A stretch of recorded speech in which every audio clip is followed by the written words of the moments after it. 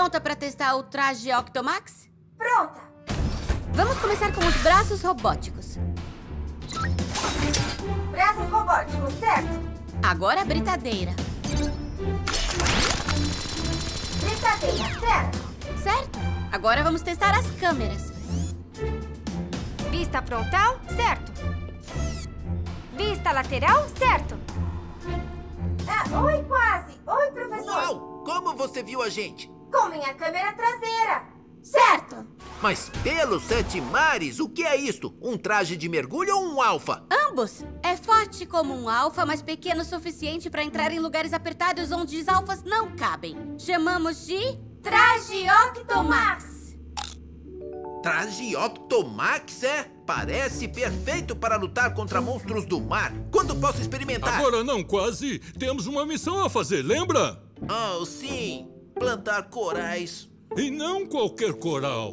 Corais de grandes profundidades, que só podem ser plantados na Zona da Meia-Noite. Na Zona da Meia-Noite? Por que não disse antes? Vamos lá! Abra a octoescotilha, perita! Pode deixar, Kwazii.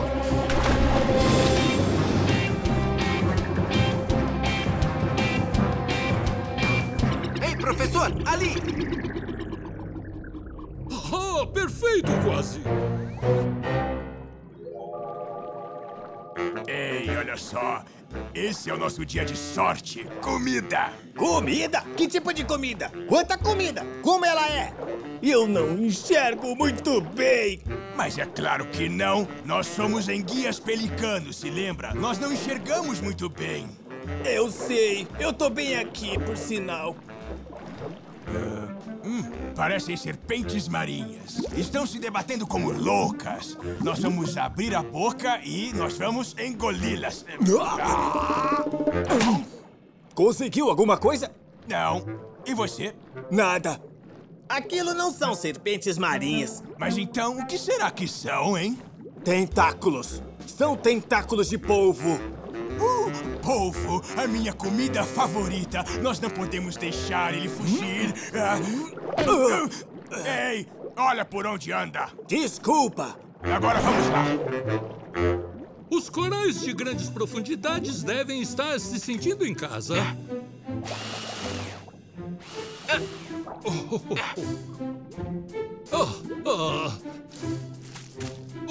Muito bom, obrigado. Ora, tentáculos de polvo bem à frente. Sim, já estou sentindo o gostinho.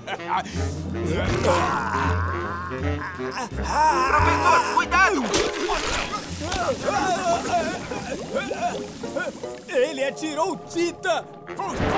Voltar! Iau! Foi um tiro bem rápido, professor. O que eram aqueles monstros escorregadios? Só enguias pelicano procurando comida. Não precisa se preocupar.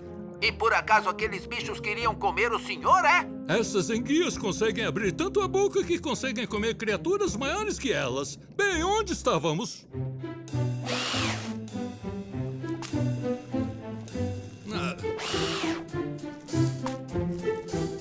Sabedor chamando o polar. Pode falar, professor. Plantamos todos os corais. E estamos voltando para casa. Bom trabalho. Vejo vocês em breve.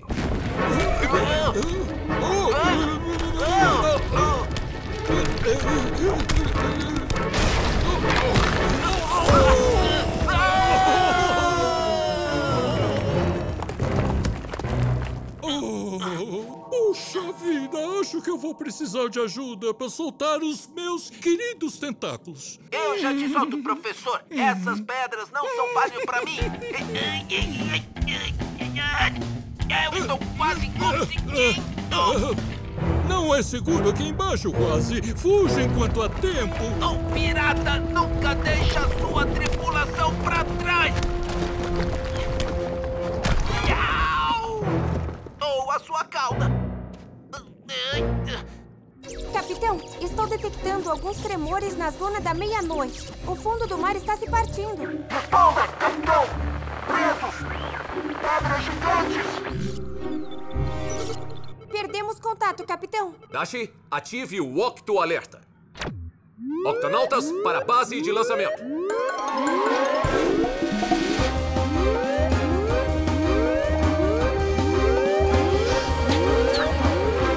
Octonautas, o professor Sabedor e o Kwazii estão presos na Zona da Meia-Noite. Estão enroscados embaixo de algumas pedras. Nós temos que tirá-los de lá agora. Espaço apertado, peso pra levantar. Parece um ótimo trabalho pro... O traje Octomax. Era nisso que eu estava pensando. O tanque de ar só funciona em missões curtas. Bom, então temos que ser rápidos.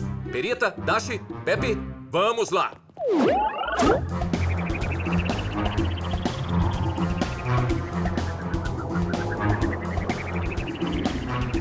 O Alpha E está ali. Eles devem estar por aqui. Agora é com você, Dashi. Vamos monitorar os tanques de ar, mas terá que ser rápida. Deixa comigo, capitão.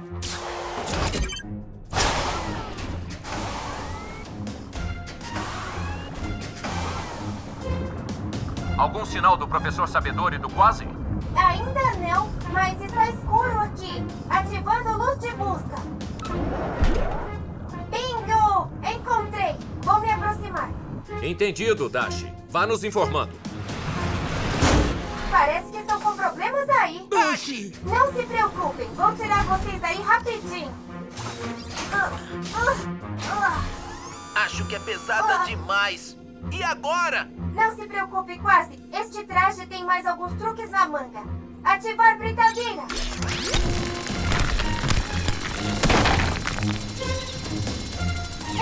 Um tentáculo livre. Faltam 2. Bom trabalho, Dashi. Agora, mova a britadeira para a direita e para baixo.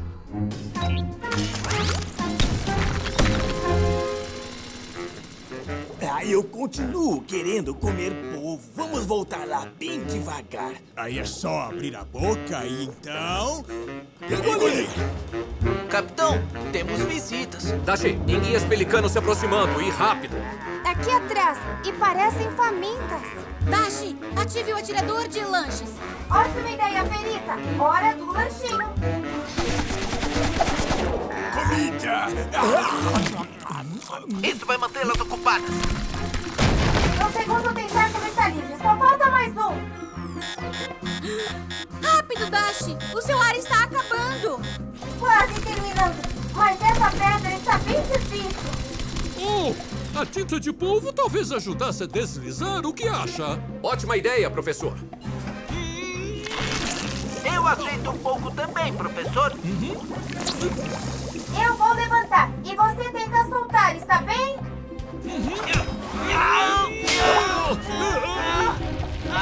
Mais pedras caindo. Oh, minha nossa! Continua puxando. Eu cuido das pedras. Muito bem, Dashi. Minhas nadadeiras. Segure meu tentáculo.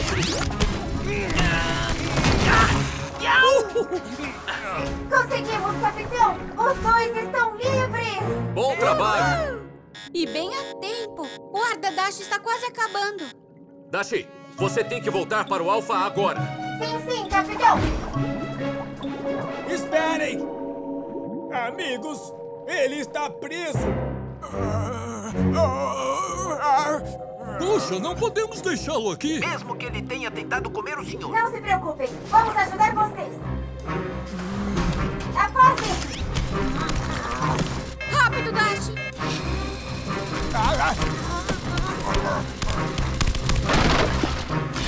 Sim, eu estou livre. Obrigado, viu? Sem problema. Agora, vamos dar o fora daqui. É melhor a gente dar o fora também.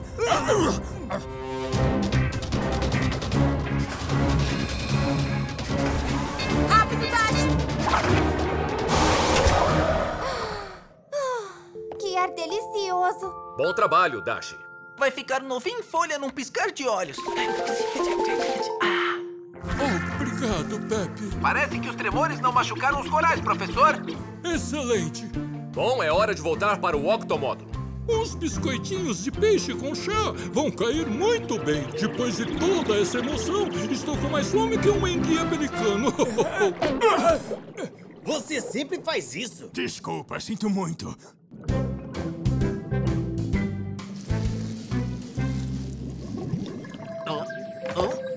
Pelas barbas do pirata.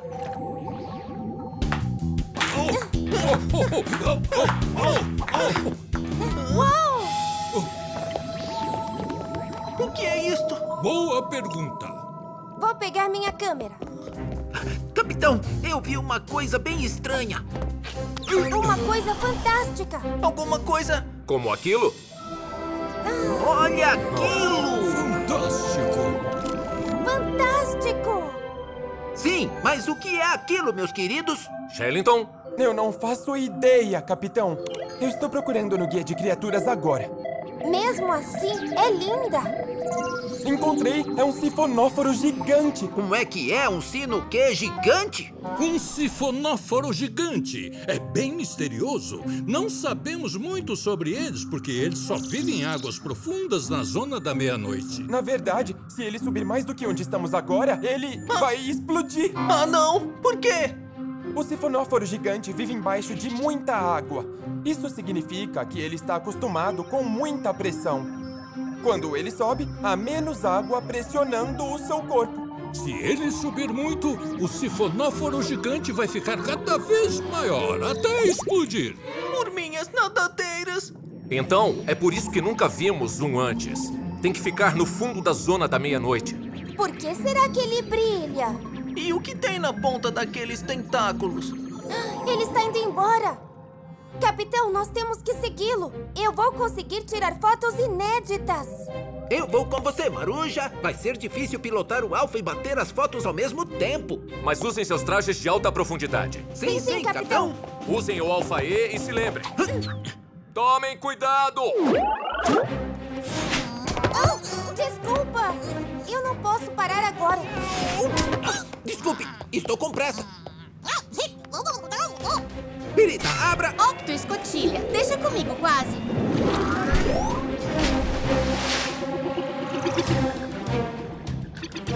Ah, pra onde ele foi? Ali, está indo para a fossa.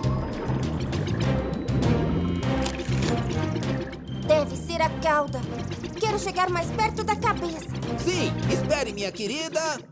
Capitão, tem um campo de geysers no fundo daquela fossa. Os geysers podem ser perigosos. São como vulcões, exceto que entram em erupção com explosões de água e vapor. Entendido. Kwazii, responda, Kwazii. Uhul! Que fantástico! Uau, fantástico! A criatura é enorme. Sim, é maior do que uma baleia azul. Kwazii, tome cuidado com... Sim, nós alcançamos o sinonóforo gigante. Sifonóforo. Eu quase acertei. Kwazii, estão indo direto para um campo de geysers.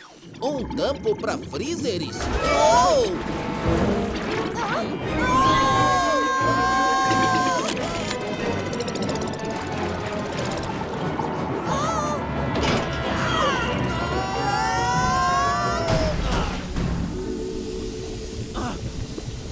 Pelas barbas do pirata, estamos sentados em cima de um geyser. Kwazii, Dashi, respondam. Pepe, ative o Octo Alerta. Octonautas, para a base de lançamento.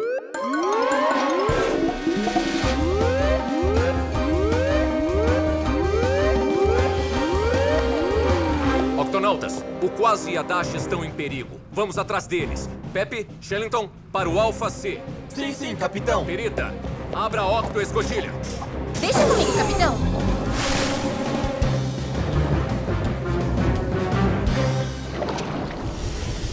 Temos que sair daqui, Maruja, agora! Alguma coisa pegou a gente. Ei, não vou embora ainda. Não fomos apresentados direito. Você é o gigante! O sifonóforo. Somos o sifonóforo gigante. Parecemos uma criatura gigante, mas na verdade somos um grupo de criaturas menores. Trabalhamos em equipe, viram? Cada um de nós tem um trabalho todo especial. Alguns de nós brilham. E se alguém seguir nossas luzes e se aproximar demais, aí... Fazemos nosso trabalho, viram? Fincamos nossos ganchos, viram? E nós usamos nossos poderosos filamentos para te ferroar, assim. O que houve? Você errou? A gente nunca erra. Nossos trajes são grossos demais para os ferrões de vocês atravessarem. Vocês não podem ferroar a gente, monstros com escorbutos! Oh, que choque! Nosso plano é perfeito. Luzes... Ganchos! Ferrões! Jantar! Bem, a gente não vai ser o jantar de vocês, sim no comedor gigante! Sifonóforo! Foi o que eu quis dizer! Outro geyser! Vocês têm que nos deixar ir embora daqui. Oh, não vamos desistir tão fácil. Nós estamos bem em cima de um geyser! Pelas barbas do pirata, vamos pra cima! E se vocês subirem demais, vocês... Explodimos! Vamos tentar nos agarrar naquela borda para nos puxar para longe do geyser. Sim, saltem nossos braços! Boa ideia, viram? Segura! Muito simpático de vocês terem nos salvado. Depois do nosso mal-entendido sobre o jantar! Ali está o Alpha. Mas eu não estou vendo nem a Dash nem o Kwazii. Pois é, e tem mais alguma coisa subindo. É o sifonóforo! Capitão!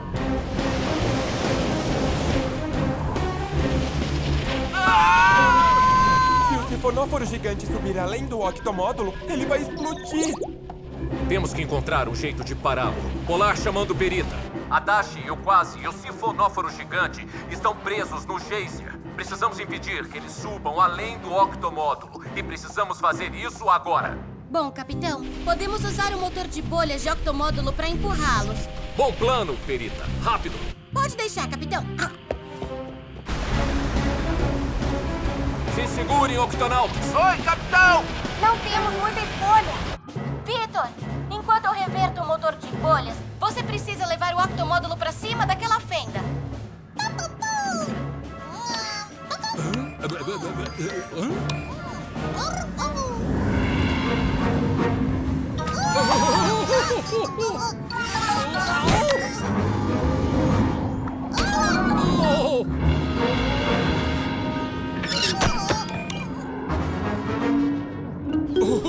Perfeito!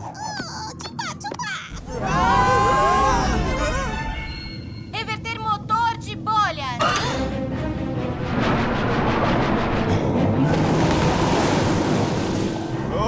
Agora estamos condenados!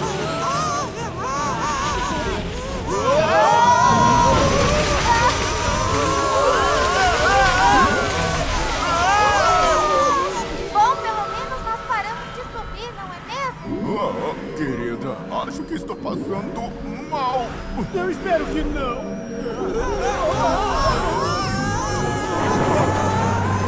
Eu não sei quanto tempo consigo manter, capitão. Não se preocupe, vamos soltá-los agora. Pepe, você pilota. Tudo bem, capitão. Kwazii, Dash, segurem!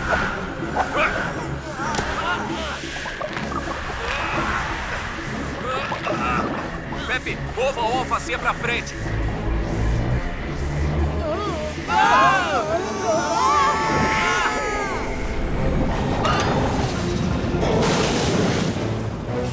Estão todos bem?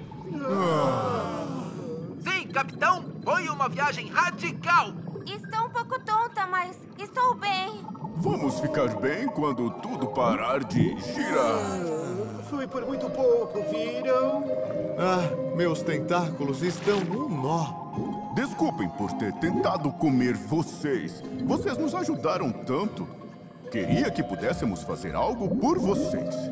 Bom, vocês podem sim fazer uma coisa. Certamente! É uma visão e tanto! Legal! Olha o sifonóforo! Você acertou. Tudo bem, pessoal? Luz, ganchos, ferrões. Digam Alga X! Alga X!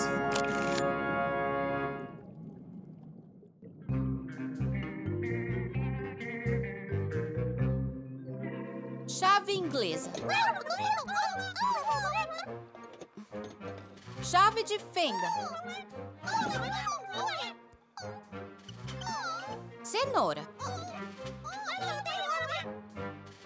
Obrigada, vez demais.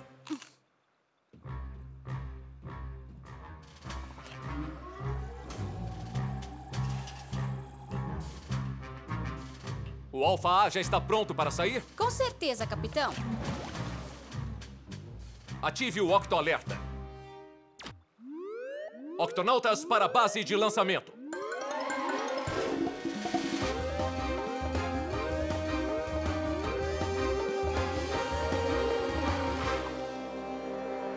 Octonautas, hoje nossa missão é viajar até o fundo do mar para criar mais uma página do livro do Shellington. Esse é um guia incompleto da Zona da Meia-Noite. Zona da Meia-Noite? Parece escuro e assustador. E meu querido, a Zona da Meia-Noite é um lugar tão profundo que a luz do sol nunca chega lá. Neste livro, eu descrevo muitas criaturas fascinantes da zona. Uma lapa, um verme tubular, um peixe ventosa, mas no final tem todas essas páginas em branco. Nosso trabalho é preencher estas páginas com uma criatura nunca antes vista. Como é muito escuro lá embaixo, eu adicionei algumas luzes extras ao Alfa para ajudá-los a enxergar. Quando as luzes do Alfa piscarem, a bateria de vocês está acabando, então precisam subir na hora. Shellington, Pepe e Kwazii aos trajes de alta profundidade. Prontos? Prontos, capitão! Abra a octo-escotilha, perito. Deixa comigo, capitão.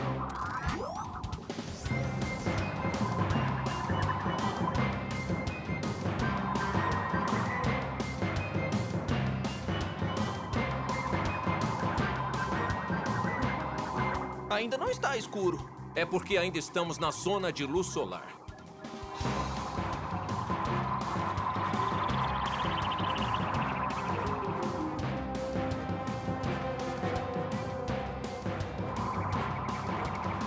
Nós já chegamos, capitão. Está bem escuro aqui.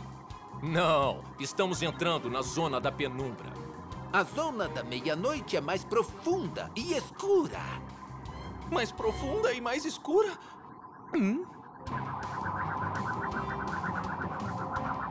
Octonautas, chegamos à Zona da Meia-Noite. É bem escuro aqui embaixo. Vamos ligar as luzes especiais de alta profundidade.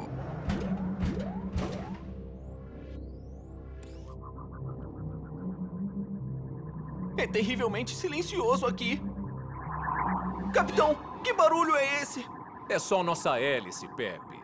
Ela sempre faz este barulho. E isto agora? Tem alguma coisa muito quente ali na frente. Pelas barbas do pirata.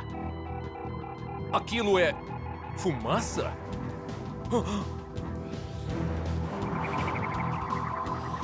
Uau! Águas vivas saltitantes. Encontramos algumas fontes hidrotermais. O que é uma fonte hidrotermal? É um tipo de vulcão submerso.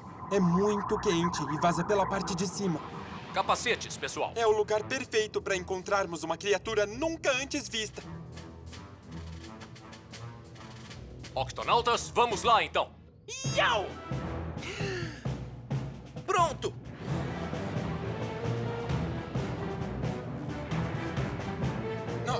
Capitão! Encontrou alguma coisa, Shellington?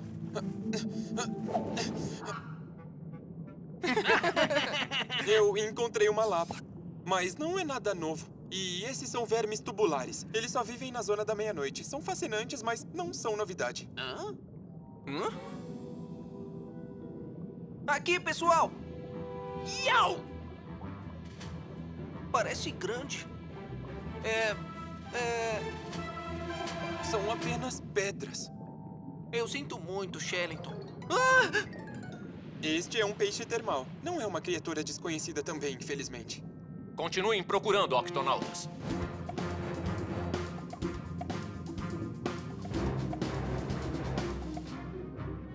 Ô, Shellington, o que são estes buracos? Interessante. Eu já vi uma pedra com exatamente os mesmos furos antes, mas eu nunca descobri o que criou esses buracos. Vamos pegar uma amostra da pedra. Vou pegar o cortador de pedras. Deixa eu tentar. Oh, obrigado. Pode deixar que eu termino. Nhau! Nhau! Ah!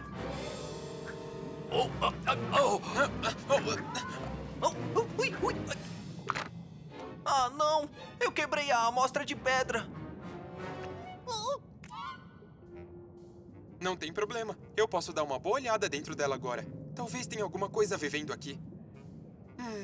Eu não tô vendo nada. Cadê a outra parte? Aqui! Octonautas, a bateria do Alpha está se esgotando. Nós temos que ir. Mas eu ainda não encontrei uma nova criatura. Temos que voltar em outra hora, Shellington. Vamos todos para o Alpha.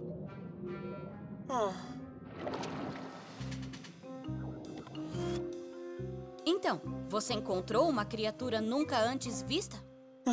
Não. Não encontrei nada para preencher minhas páginas em branco.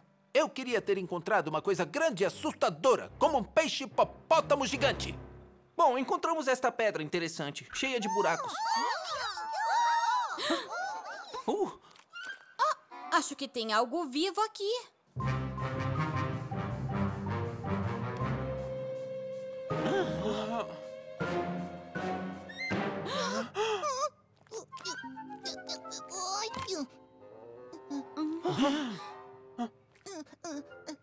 Onde estou? Você está no octomódulo. Minha casa está quebrada. Não se preocupe, pequenino.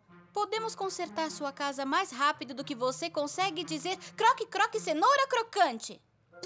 Tudo bem, mas seja rápida. Eu estou congelando e esta luz está machucando meus olhos. Você vive na Zona da Meia-Noite, onde é sempre escuro. E as fontes hidrotermais são muito quentes. O octomódulo deve ser muito estranho para você. Eu quero ir para casa. A perita vai consertar sua casa e vamos levar você de volta para a Zona da Meia-Noite o mais rápido que pudermos. Enquanto isso, vamos fazer o possível para deixá-lo confortável.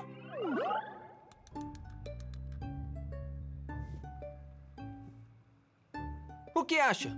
Está quentinho e escuro o suficiente? Melhor. Por enquanto, obrigado.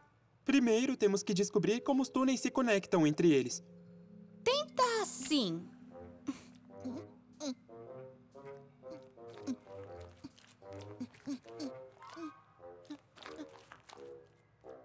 Errado. Tudo bem, deixa eu tentar outra vez. Errado. Espera. Acho que agora vai.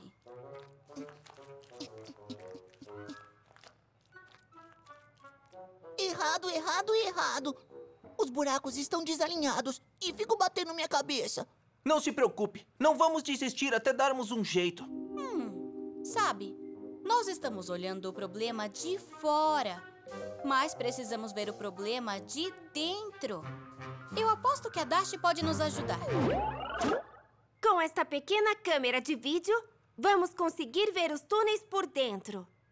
Eu a chamo de câmera verme. Pronto? Pronto.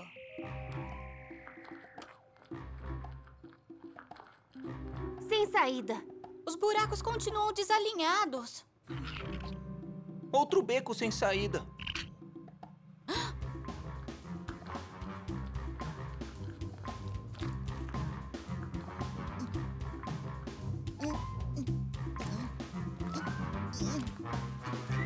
Ficou perfeito! Fantástico! Eu vou usar um pouco de grude de lapa para colar tudo. Como nova. Preciso tirar uma foto. Diga Alga X. Alga X. Agora vamos te levar para casa, onde é gostoso e escuro. Mal posso esperar. Octonautas podem vir me visitar quando quiserem. Epi, temos um novo amigo na Zona da Meia-Noite. Pode ser bem escuro aqui embaixo, mas não é mais assustador, capitão. E você tem sua própria página no meu livro agora. Que legal!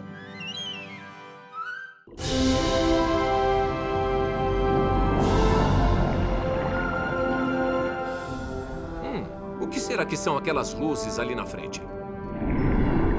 Shellington? Pode ser um grupo de pequenas lulas vagalume, capitão. Elas brilham no escuro. Vamos diminuir as nossas luzes para vermos melhor. Deixa comigo, capitão.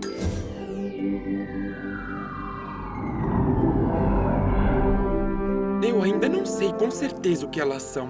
Não parecem estar se movendo. Vamos chegar um pouco mais perto. Mais perto. Águas vivas saltitantes. Dashi, tente mudar a direção. Estou tentando, capitão, mas alguma coisa nos pegou. Então mude para o modo leme manual.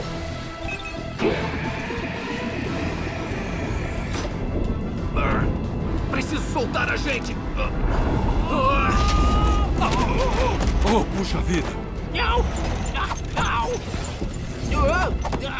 Pelas barbas do pirata!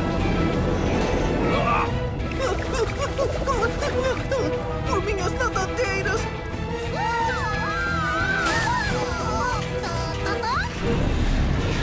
Isso não é bom, estamos presos. Dashi, luzes, vamos ver o que nos pegou. Sim, sim, capitão. É um olho enorme, capitão. Essas luzinhas pequenas em torno dos meus olhos enganaram vocês, não é? Vocês nem imaginavam que pertenciam a um grandalhão como eu. Não queremos machucar ninguém. Por favor, nos solte agora. Não. Eu peguei e é meu. Lula esquisita. Dashi, ative o octo-alerta. Octonautas, para o centro de comando.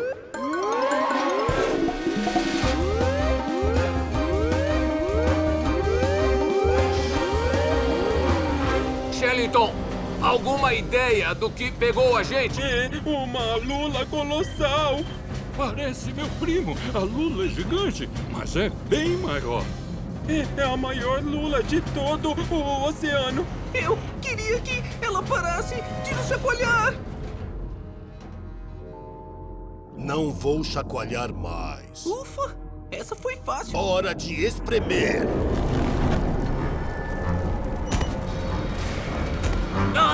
Ele vai amassar o octomódulo! Não se combatermos, tentáculo por tentáculo. Perita? Eu tenho a coisa certa, capitão. Com seu traje de tentáculos, o professor sabedor vai conseguir mover os braços do octomódulo como se fossem os dele. Uau! Não sou muito bom apertando botões, mas sou um especialista em lutas de tentáculos. Excelente. Traje de tentáculos.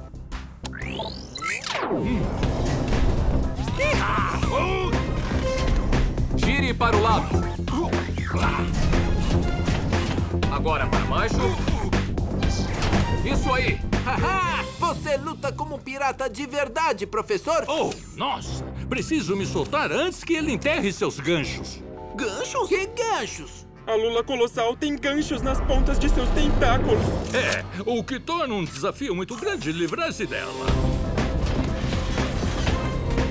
Quase lá, quase lá! Só falta mais alguns giros e viradas e vamos! Nuvem de tinta, uma jogada clássica do manual das lulas. Oh, não! Não consigo enxergar os tentáculos dela. Isso mesmo. Engole minha tinta.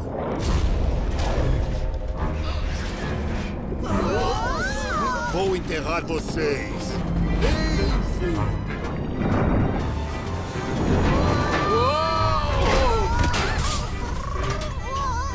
Capitão, o que faremos agora? Entendido. Kwazii, para a base de lançamento. Eis o plano. Vamos nadar até lá fora e usar nossas patas. Para soltar aqueles ganchos do octomódulo.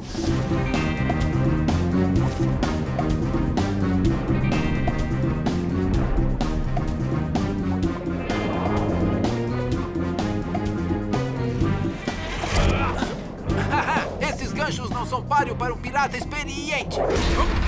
Para cada gancho que soltamos, outros dois nos agarram. Vou ter que usar toda a minha força de urso polar.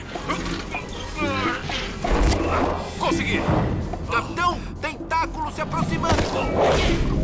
Obrigado, Kwazii. Disponha. Melhor continuarmos.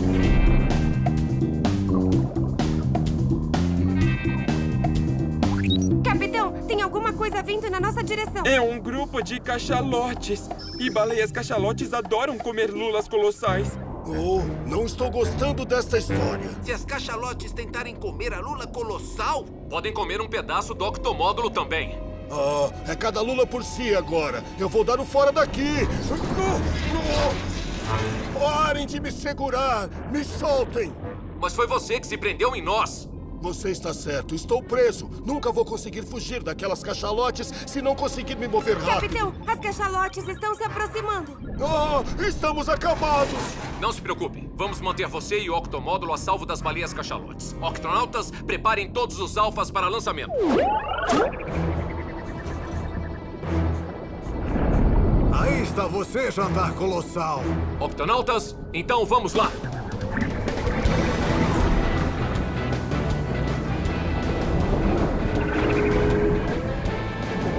Isso é muito divertido. Pessoal, para cima. Subindo.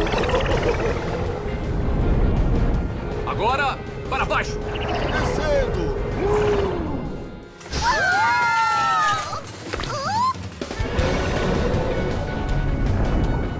Elas estão bem atrás de nós. Sim, Pepe, mas as baleias cachalote respiram ar. Mais cedo ou mais tarde, terão que voltar para a superfície para respirar. Não consigo continuar. Tenho que subir para respirar. Bom trabalho, Octonautas. Obrigado. Vocês me salvaram. Desculpa por quase esmagar sua embarcação e suas coisas. Sem problemas. Bom, não muitos, não é? Agora nós vamos ajudar você a se soltar do octomódulo. Não. Vai com calma. Sério, eu consigo. Cuidado, Marujo! Seus ganchos estão entrando mais! É só um probleminha com tentáculos, só isso! Tem certeza que não precisa de ajuda? Devagar com os cavalos marinhos aí. Eu consigo, só preciso me preparar. E dar um bom e forte puxão! Não! Desculpa.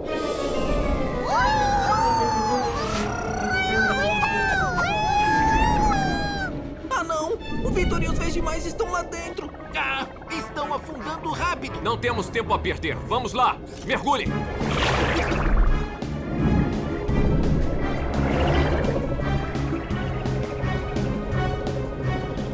Está tão escuro aqui.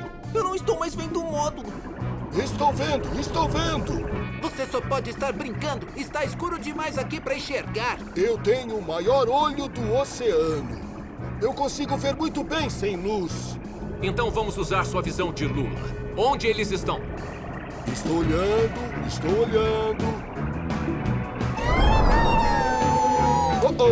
Pra baixo, desce. Atenção todos, mergulhem.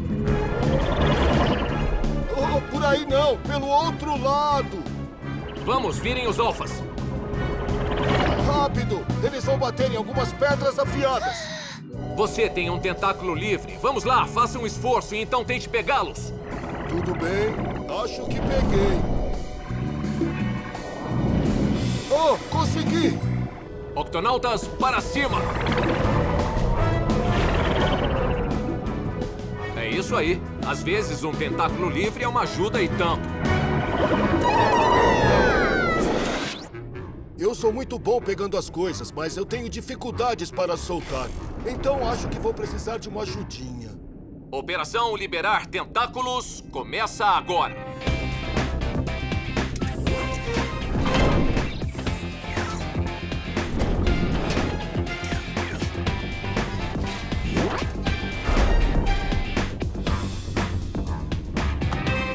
Agora que seus tentáculos estão onde deveriam estar, é hora de pôr o nosso no lugar. Perita? Tudo bem, grandão. Traga o módulo. Isso aí. Um pouquinho mais. Um pouquinho pra baixo. Um pouquinho mais. Agora pra esquerda. Pra outra esquerda. Prontinho. Ótimo trabalho, pessoal. Acho que isso merece um toque de tentáculos. Com calma. Cuidado com o gancho, Marujo.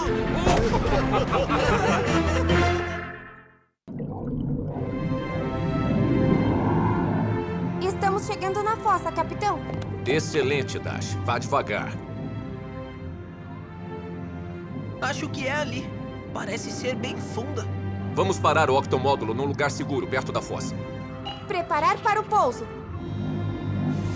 Pelas barbas do pirata, o fundo do mar é rosa e parece instável.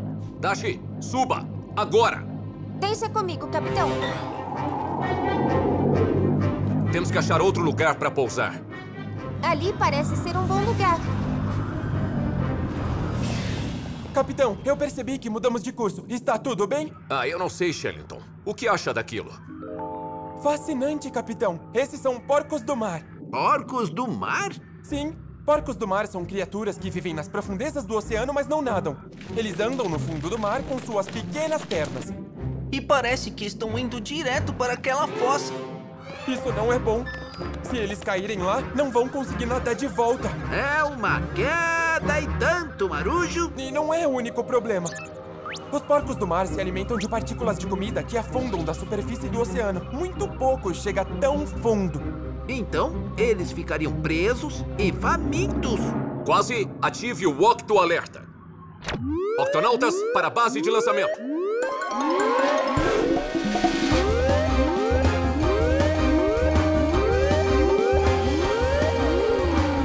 Octonautas, um grupo de porcos do mar está indo na direção da fossa.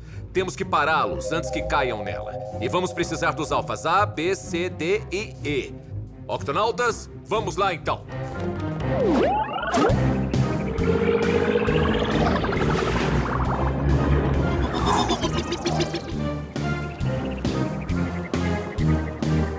Atenção, porcos do mar. Vocês precisam retornar. Estão indo direto para... Comida! Que delícia! Comida! Não, é uma fossa muito profunda. Se seguirem nessa direção, vocês vão... Comida! Comida! Por favor, me escutem. A fossa é muito funda e não tem comida lá embaixo. Comida! Comida! Falaram comida? Cheiro de comida! Cheiro de comida! Claro! É isso! Capitão, acho que os porcos do mar detectaram cheiro de comida do outro lado da fossa. Eles conseguem sentir cheiro de comida a grandes distâncias. Então é melhor encontrarmos o que está causando esse cheiro e trazer para este lado da fossa para que possam comer. Kwazii, Perita, Dashi e Shellington, vocês vêm comigo. Pepe, fique aqui, de olho nos porcos do mar. Sim, sim, capitão. Parem! Não tem comida lá embaixo. Os porcos do mar devem estar sentindo o cheiro disso. Será que aqueles carinhas comem essa meleca? Isso aqui é alga podre que afunda da superfície. Para os porcos do mar é muito saudável. Saudável ou não, eu acho que o cheiro é horrível. Estou feliz por estar de capacete. Vamos levar uma eternidade para coletar tudo isso. Capitão, os porcos do mar estão se aproximando da borda. Precisam se apressar. Mas não tem como levarmos essas coisas para eles a tempo. A não ser que... Octonautas, fiquem aqui e carreguem os alfas o mais rápido que puderem. Enquanto isso, eu acho que há um jeito de distrair eles.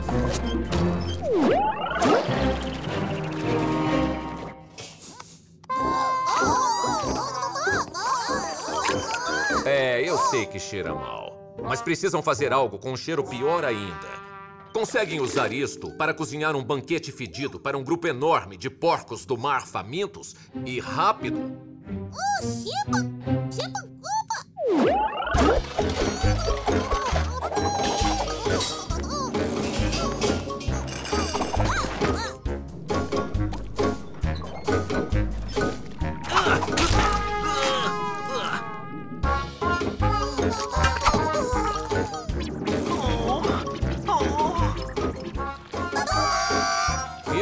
Que cheiro horrível! Bom trabalho! Com certeza os porcos do mar vão adorar.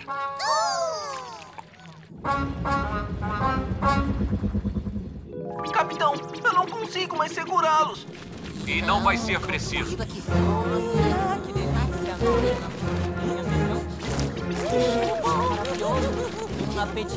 Por minhas nadadeiras! Eles estão voltando! Vamos com calma, Vitor. Fique bem aqui enquanto eu descarrego o banquete.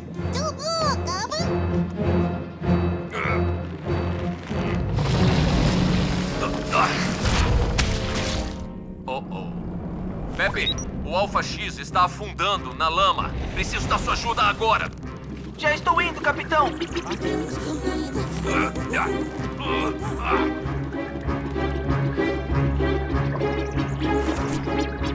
Muito bem, Pepe. Vamos torcer para que seu alfa aguente o tranco.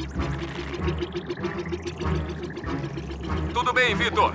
Força total agora.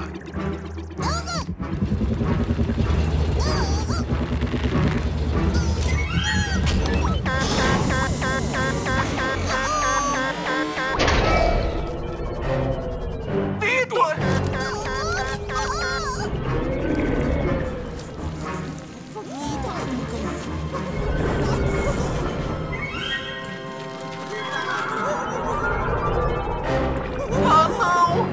Pepe, vamos lá. Kwazii, o Vitor caiu dentro daquela fossa. Precisamos que vá buscá-lo rápido. Sim, capitão. Atenção, pessoal. Alguns porcos do mar seguiram o Alfa X até a fossa. Precisamos resgatá-los também. Pode deixar, capitão.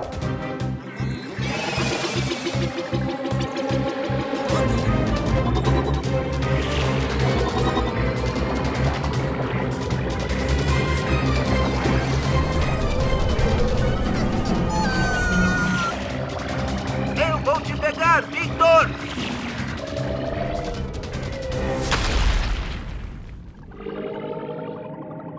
Vitor! Onde você está, amigo? Kwazii? Vitor! Eu tô muito lama. Vitor! Eu te ouço, mas não consigo te ver! Ele está preso embaixo da gosma, mas tem muita lama aqui!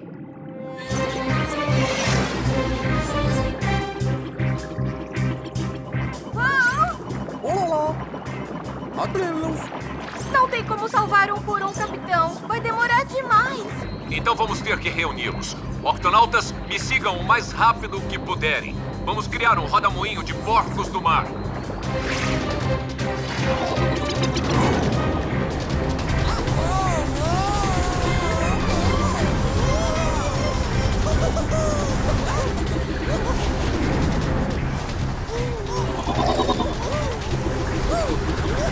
Está funcionando. Pepe, abra o compartimento de carga do Alfa X.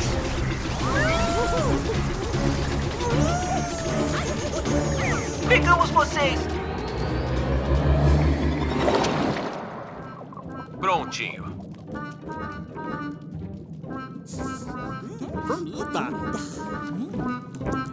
Kwazii, tem algum sinal do Vitor e do Alfa? Não, capitão. Eles desapareceram. Eu preciso de apoio. Precisamos mais do que apoio, Kwazii. Precisamos de um plano.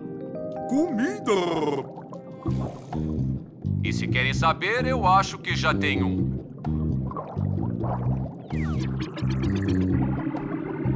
Não adianta, o Vitor pode estar em qualquer lugar. É por isso que nós vamos farejá-lo. Vamos lá, porquinho do mar. Vamos lá.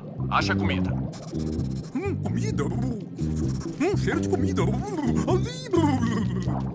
Capitão, o quê? É que ainda tem um pouco de bolo de algas em cima do Alfa. E o nosso amiguinho aqui está farejando. Olhem, ali! Parece que é...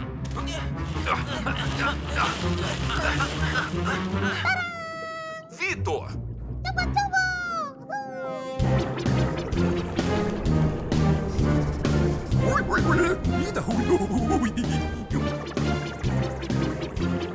Você conseguiu! Bom trabalho, pessoal!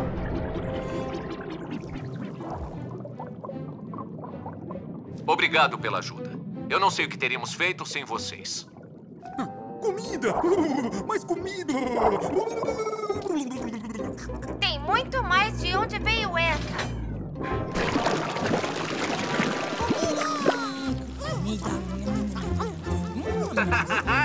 Eles gostam mesmo dessa coisa fedida. Mas não podemos dizer o mesmo sobre o coitado do Vitor.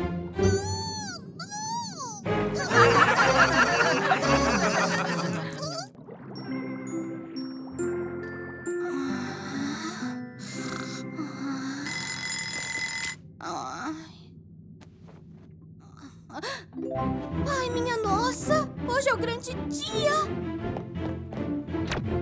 Octonautas, para a base de lançamento!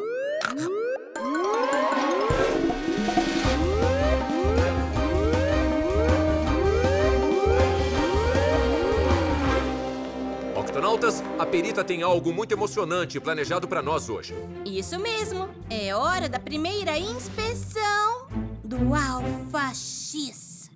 Inspeção? Que tipo de inspeção? Vamos ver se todas as partes do Alfa X estão funcionando como deveriam. Eu tenho uma lista imensa de coisas para testar. Não parece muito emocionante. Mas é, quando feito na Zona da Meia-Noite, quase. Na Zona da Meia-Noite? Agora estamos conversando. A Zona da Meia-Noite é a parte mais profunda do oceano e pode ser muito perigosa. Se o Alfa X funcionar bem lá embaixo, ele funcionará em qualquer lugar. Exatamente. Agora vamos começar o show, pessoal. Octonautas, vamos lá então. Tá, tudo bem. Primeiro, vamos testar os pneus com sucção. Todos se segurem. Existe um jeito seguro de testar os pneus de sucção? Não? Pneus de sucção? Ok. Agora nós vamos entrar na Zona da Meia-Noite. Lanternas automáticas? Ok. Vamos testar as lanternas reservas. Vira aquele interruptor, capitão, por favor. Agora liga novamente.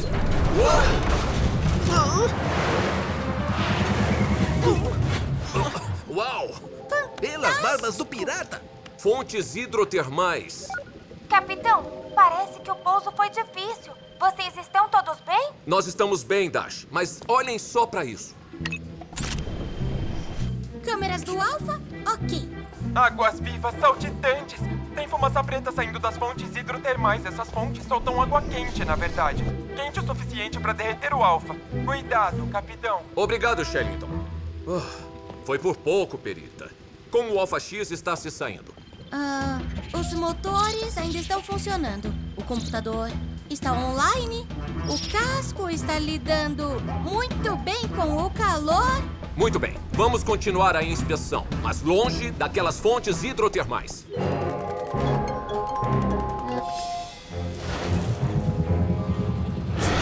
Tudo bem, capitão? Ative o planador. Planador, ok.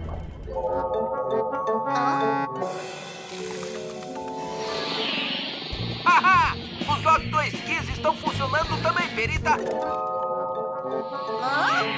Qual é o problema, Maruja? Parece que viu um fantasma do mar. Deve ser minha imaginação. Vamos, vai. Melhor voltar pra dentro. Vamos, perita. O que tem lá fora? Bom, parece loucura, mas eu poderia jurar que vi algo peludo e branco escalando o nosso Alfa. Branco? Peludo? Ah, marujos! Isso só pode ser uma coisa. Um Yeti do mar. Metade peixe, metade monstro de pelos brancos. O Yeti do mar vaga pela Zona da Meia-Noite. Mas você sempre sente o cheiro antes de vê-lo. O Yeti do mar tem um hálito horroroso, com cheiro de ovo podre. Forte o suficiente para derrubar o mais poderoso pirata. Agora que você falou, eu estou mesmo sentindo um cheiro bem estranho aqui. Nota mental, repor o desinfetante de ar. Bom, com Yeti ou sem Yeti do mar, vamos terminar a inspeção. Tem só mais uma coisa na lista, capitão. A máquina de chocolate quente.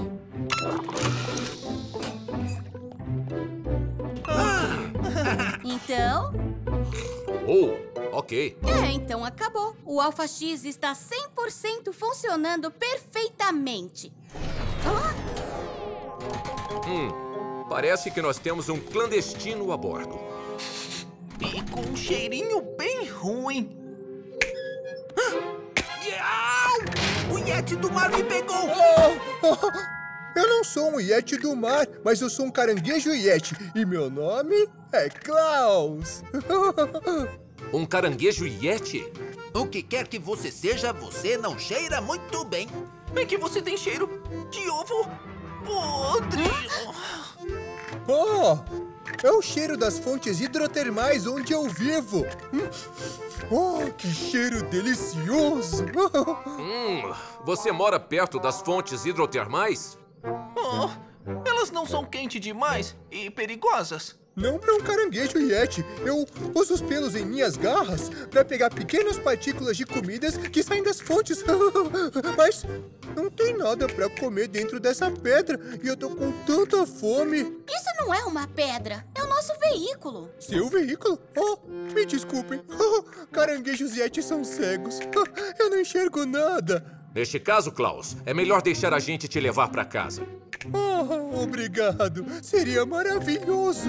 Eu quase perdi a hora do jantar. Muito bem, Octonautas. Vamos voltar para as fontes hidrotermais.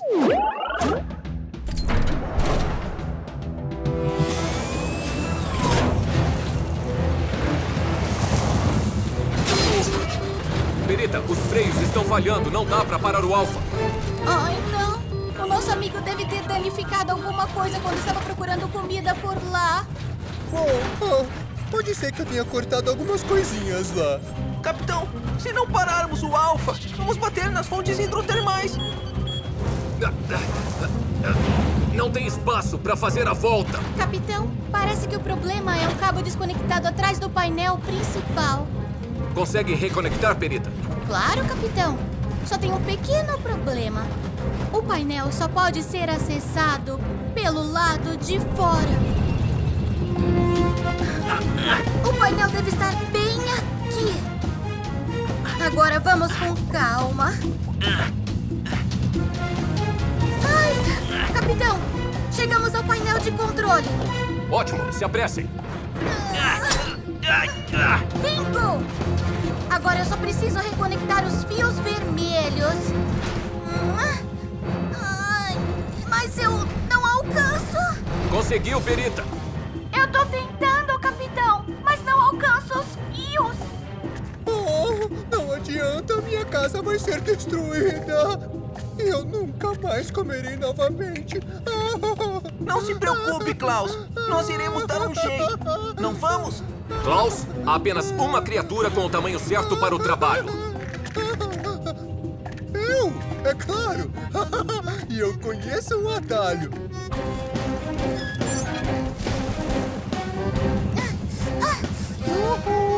Klaus? Eu vim pra ajudar a salvar a minha casa, tudo bem? E o veículo de vocês. Certo! Tudo que você tem que fazer é reconectar o fio vermelho. Com meus braços longos e minhas garras, vai ser um trabalho muito fácil. Cuidado! O fio vermelho, não o azul. Opa, desculpa, eu não enxergo. Lembra que eu falei? Capitão, olhe! Perita, tem que se apressar. Tá, é um pouco pra esquerda. Não, um pouquinho pra direita. Capitão, vamos bater em 5. Não corta o fio. 4. Opa! 3. Vamos, marujos! 2. Tcharam! Capitão, os freios voltaram.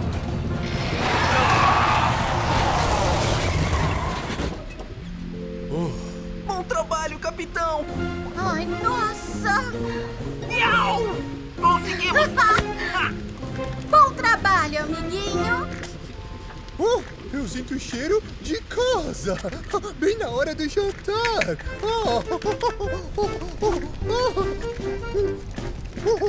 Que delícia! Obrigado pela carona!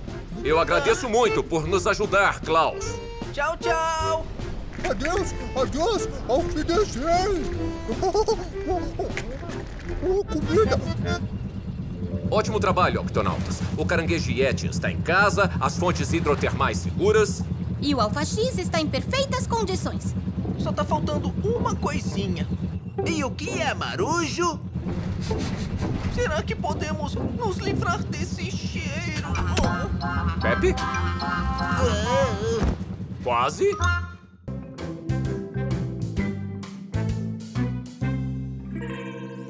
E esta é uma foto do meu irmãozinho Pinto. Que gracinha. É.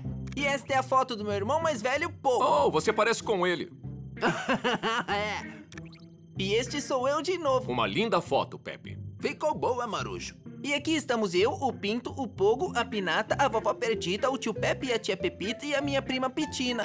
Tem tantos pinguins, como consegue lembrar o nome de todos eles? É fácil. Eu adoro ter uma família grande. Nós cuidamos uns dos outros. Capitão, é a Dashi. É melhor vir ao centro de comando o quanto antes. Tem que ver uma coisa aqui. Nós estamos indo.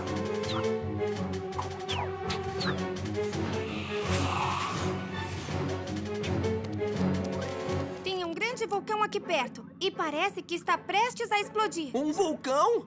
Mas nós estamos no meio do oceano. Há vulcões até mesmo no fundo do mar, Pepe. Viu só? Aqui está o octomódulo. E bem ali, no fundo, tem um vulcão. Neste momento, lavas e vapores extremamente quentes estão se acumulando embaixo dele. Logo, vai entrar em erupção. E toda lava fervente vai acabar colidindo com a água. Nossa, parece bem perigoso. E é perigoso. Mas o vulcão está bem no fundo. Vamos estar seguros aqui em cima. Estou muito preocupado com os animais que moram em volta do vulcão. Sim, capitão. Dashi, ative o Octo-alerta. Octonautas, para a base de lançamento.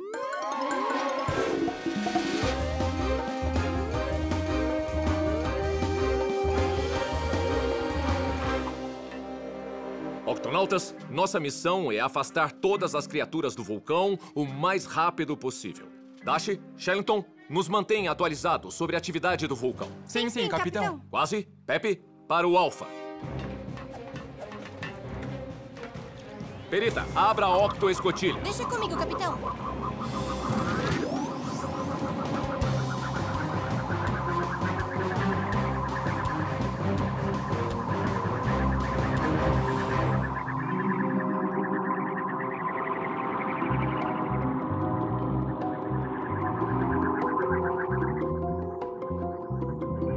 Nós vamos ver o vulcão a qualquer momento. Fiquem de olhos abertos.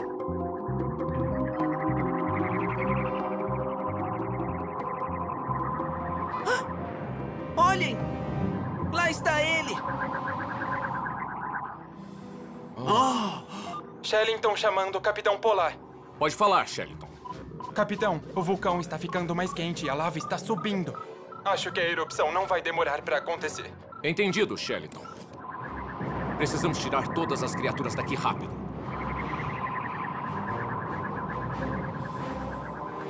Atenção, todos vocês. Aqui quem fala é o Capitão Polar dos Octonautas. Vocês devem sair daqui agora mesmo.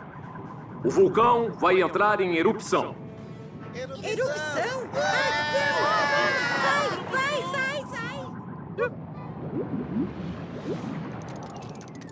Não consigo ir mais rápido. Que isso? Ah, não! Aquele ouriço do mar não consegue andar tão rápido. Não se preocupe. Vamos ajudar todos que estiverem com dificuldades para fugir. Coloquem seus trajes de alta profundidade. Kwazii, você cuida das criaturas com espinhos. Esta garra vai ajudar você. Ah, tá. Pepe, você cuida das criaturas gosmentas com esta rede. Sim, capitão. E eu vou cuidar das criaturas escondidas nas pedras. Lembrem-se, Octonautas, nenhuma criatura fica para trás. Iau! Pronto!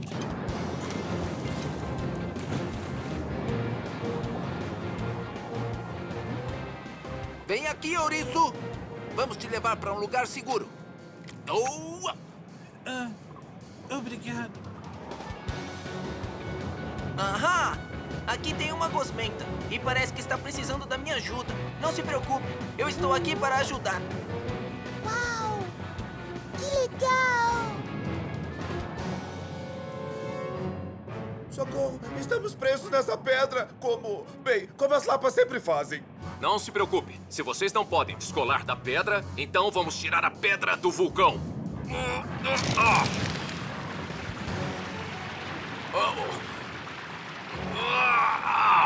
Ai, obrigada, que alívio! Muito obrigada! Estamos voando!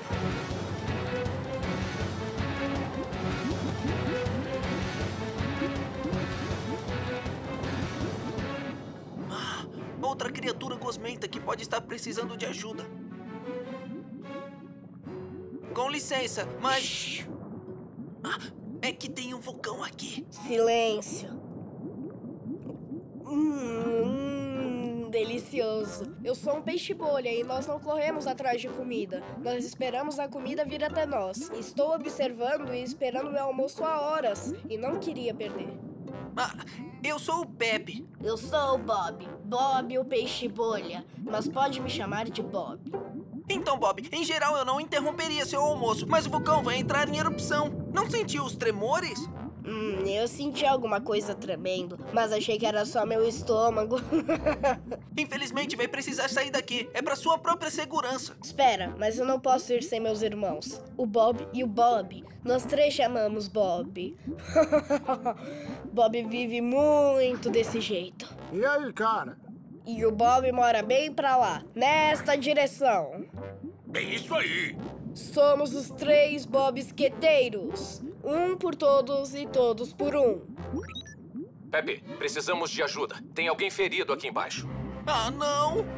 Não se preocupe com o Bob e comigo. Tudo bem. Por favor, sejam rápidos. Sem problema. Quer dizer, problema.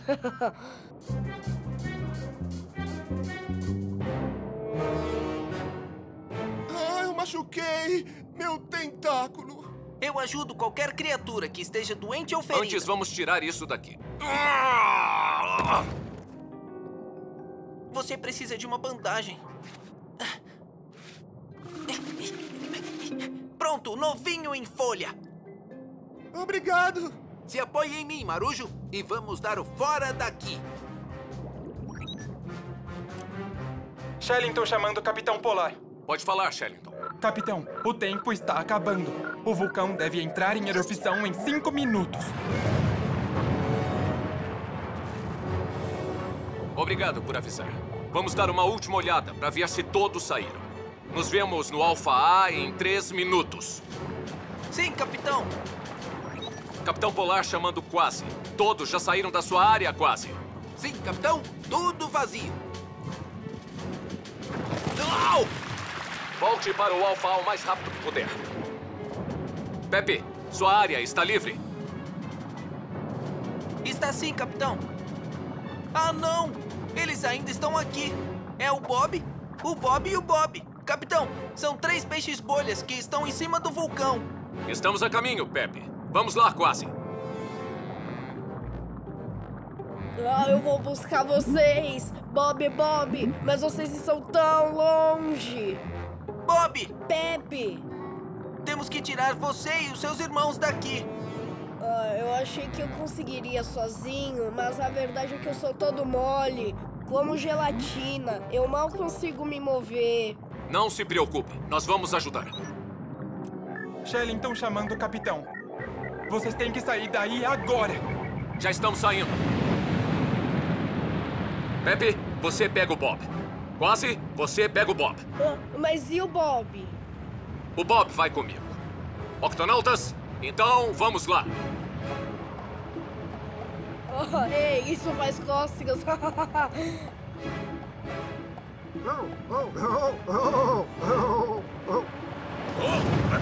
Faz cócegas mesmo!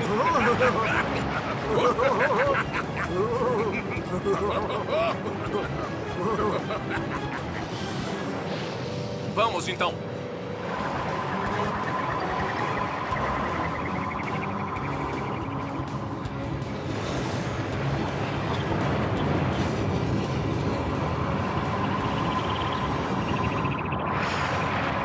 Ufa! Bom trabalho, Octonautas.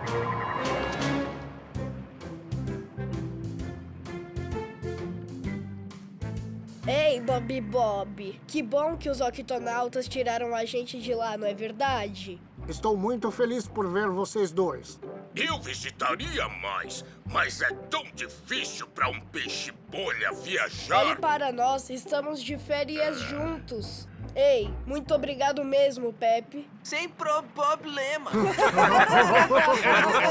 Que legal.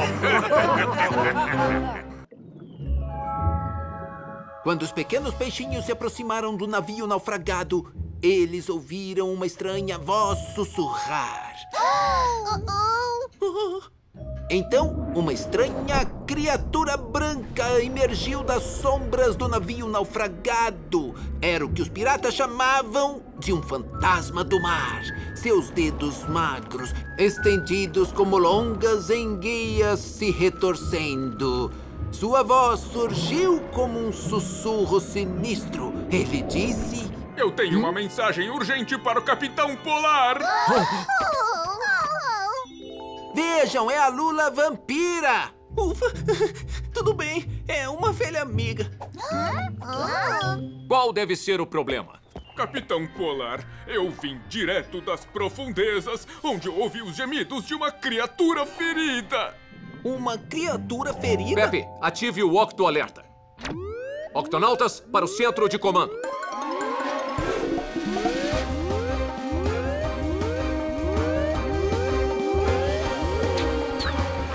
Octonautas, nossa amiga, a Lula Vampira, ouviu uma criatura ferida na Zona da Meia-Noite. Que tipo de criatura? Eu não sei. Estava escuro e assustador lá embaixo, e eu me assusto com facilidade. Pepe, por que não pega o Alfa E e vai até lá investigar? Como médico, é minha função ajudar qualquer criatura que esteja ferida ou doente, seja onde for. Mesmo que a criatura esteja em um lugar muito assustador. Se é tão assustador lá embaixo, você vai precisar de ajuda, Marujo. Capitão, eu também vou. Eu vou manter contato pelo rádio. Me avisem se encontrarem algum problema. Sim, capitão. Sim, capitão.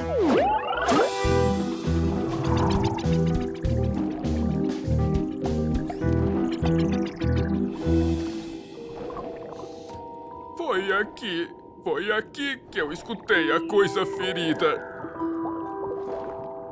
Olhem aquilo. Um navio naufragado? Nossa, esses sons e sussurros são estranhos. Igualzinho na sua história. Sim, Marujo. Você não acha que tem um fantasma do mar lá embaixo, acha? Ah, isso é assustador demais pra mim. Cosma! Veja, parece que os sons estão vindo dali. Eu vou chegar mais perto. Responda, Pepe. Sim, capitão. Pepe, estamos com você e o Kwazii no radar. Vamos ficar de olho em vocês daqui. Obrigado, capitão. Encontramos um navio naufragado. E sons estranhos parecem estar vindo de dentro dele. E pode ser a criatura ferida. Câmbio desligo.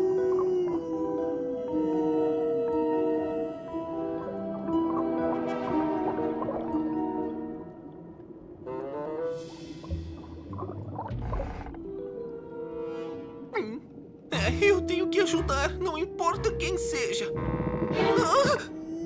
Pepe, fantasmas do mar não existem. Olá? Por acaso tem alguém aí? Kwazii, é você?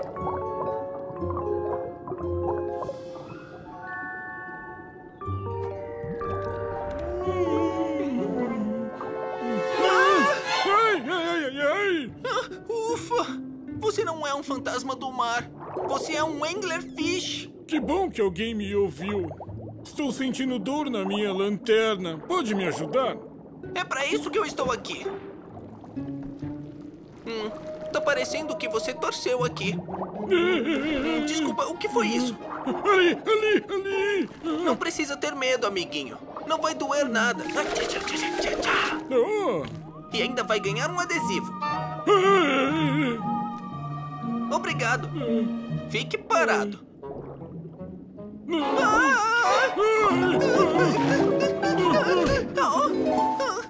Por minhas nadadeiras! Pepe! Não entra aí, não! Eu vou te buscar, Marujo! Pepe! A maleta do Pepe. Ele nunca sairia sem ela.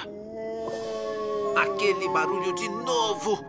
Capitão, eu encontrei a maleta do Pepe, mas não estou vendo o Pepe em lugar nenhum. De acordo com o radar, ele está bem próximo. Iau! Está indo bem, Kwazii. Continue.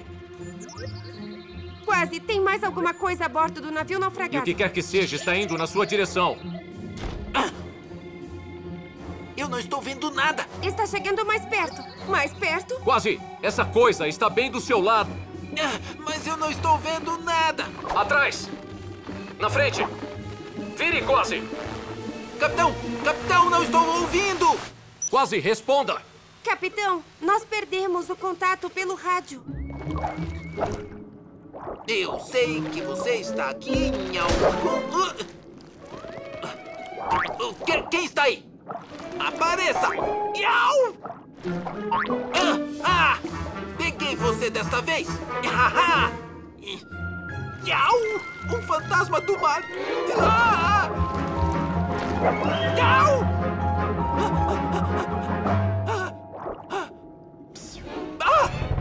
Pepe! Por que você fez isso? Me desculpa, Kwazii. Eu não queria te assustar. Você me assustou, mas acho que este navio é assombrado por um fantasma do mar. Eu vi uma coisa, mas fantasmas do mar são apenas lendas, não é? Um fantasma do mar!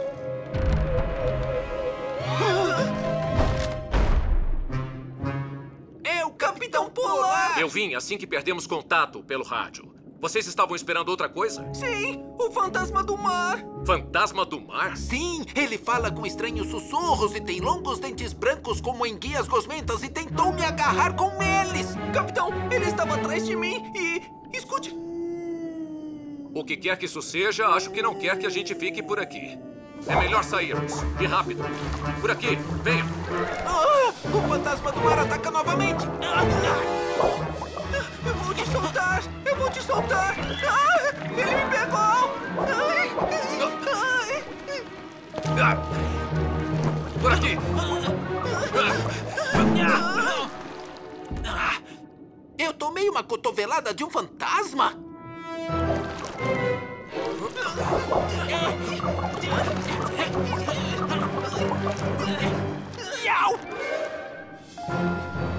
Kwazii!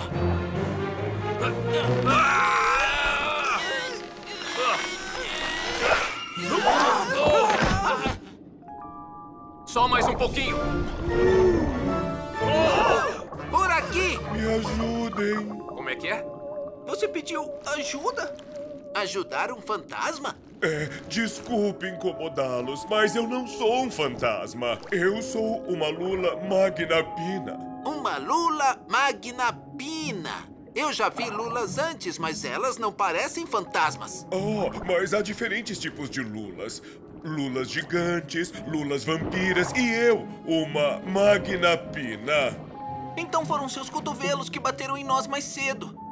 Sim. E eu sinto muito por isso. Esses meus cotovelos estão sempre atrapalhando. Somos as únicas lulas com cotovelos, sabe? Mas eu acho que meu problema não são meus cotovelos agora. Seu tentáculo está enroscado. E é por isso que eu estou tentando chamar a atenção de vocês. Mas por que não pediu ajuda logo? Bem, lulas magna pina são tímidas. Desculpe se assustei vocês. Assustar? É preciso mais do que uma lula para me assustar. Acha que consegue me ajudar com meu tentáculo? Se não for atrapalhar vocês. Não vai atrapalhar em nada. Octonautas, vamos desenroscar este tentáculo. Pronto, Pepe! Pronto! Eu estou livre! Vai precisar de uma bandagem aí. Eu já estou me sentindo bem melhor. Obrigado, Pepe. Não foi nada. Tome cuidado com seus cotovelos.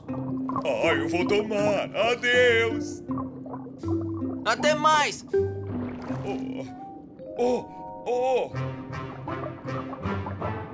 Meus amigos, vocês encontraram... Espere, você esqueceu sua maleta. Fantasma! Vampiro! Lulas!